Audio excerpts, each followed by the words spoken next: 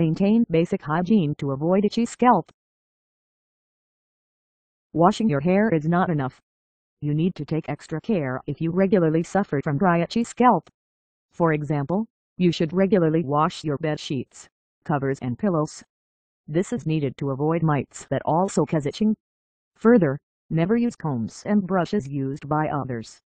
You should have a separate comb and hair brush so that you do not catch any infection from others.